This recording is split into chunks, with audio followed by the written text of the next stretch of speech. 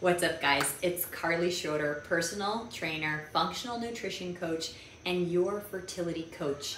Today, we're going to talk a little bit about what you can actually get from taking your basal body temperature, checking your cervical mucus, and cervical positioning. So if you guys have never done any of this before, then first just start to understand, soak it up. And if you have done it before, let's talk about what you're actually getting from tracking these certain things if fertility and conception is on your mind.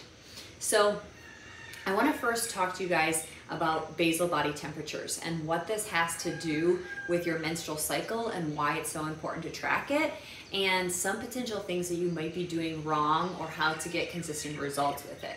So checking our temperature is so important as we move through the menstrual cycle. And it changes, our body actually fluctuates as different hormones are secreted in the body. So what you'll see is in the second half, the latter part after ovulation occurs, you'll actually see that there is a thermal shift in your basal body temperature. If that thermal shift is not happening, it can tell us information about whether actually ovulation is even occurring, or if you're perhaps just having an estrogen withdrawal bleeding, or if the bleed, the menses, is not even actually related to the ovulation.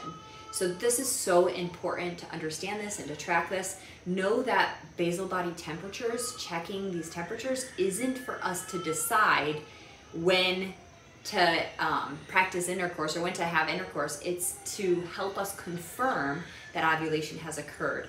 And so some people believe, okay, well, once I see the thermal shift, now it's time for intercourse, which is just not true. Let's debunk that. What we do is we notice through our cervical mucus and our cervical positioning and checking the temperatures, we can then confirm that ovulation did occur. So how I recommend doing that is you're gonna do this before you get out of the bed in the morning. You wanna set an alarm, be consistent with taking those temperatures, guys, and notice if there's any outliers in your temperatures. So if you were to have like a crazy stressful day or week, you may see it's erratic.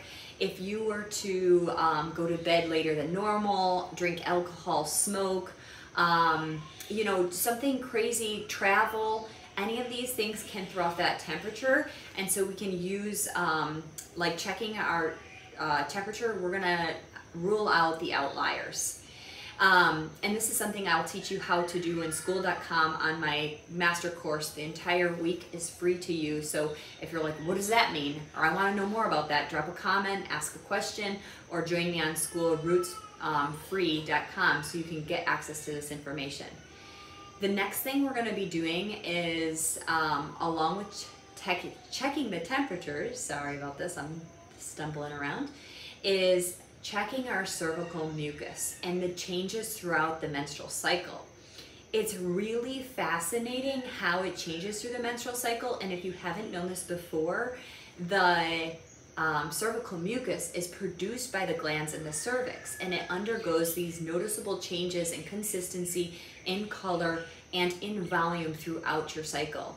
These changes are influenced by the hormonal fluctuations, particularly estrogen and progesterone levels throughout your menstrual cycle. And it is critical for our reproductive health. So if we are in a state of estrogen dominance, then we would not see the correct spike in the luteal phase, the latter part of our menstrual cycle, long enough for us to even conceive a baby. So that's why it's so important to check and track and know what's going on with the cervical mucus and our body temperature and the position of the cervix. So what are we looking for? You're gonna notice during your cycle, there's a phase, you go through your menstrual cycle, and you're gonna have your bleed, and you just mark this. And then there's a stage where there's dry, and then you're gonna see that the consistency changes. So it kind of just starts to escalate, and so it'll go through a dry phase, not really anything's happening, then the consistency is gonna start to change into a creamy substance, and then it's gonna get sticky, creamy, and then it's gonna get to a wet, lubricative state where it has an egg white consistency. When you're experiencing this high volume, this peak with the egg white consistency, that peak is telling you that ovulation is about to occur. And this is when we want to time intercourse. As it starts to ramp up, you will also see as it starts to ramp up, or you might also start to experience or feel the vaginal sensations.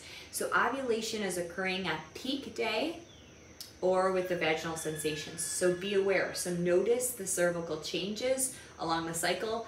After that, what you'll see is it will peak and it will usually then drop. So it's with the rise of estrogen in the body, and then it's going to drop as there's a rise in progesterone in the latter part of the cycle. The last part is checking the positioning of the cervix. And this is something that's going to take a little practice, a little time to know how to do. So be patient with yourself and just go into this like you're a student learning, what is this? Maybe you've never experienced checking yourself, checking the cervical position, and giving yourself some grace and just noticing some changes. So the acronym I like to remind you to use is SHOW. So the position of the cervix is, you're going to remember if it's soft or open, or sorry, soft or firm. And so when I say soft, I'm talking about like this, the soft of your lips.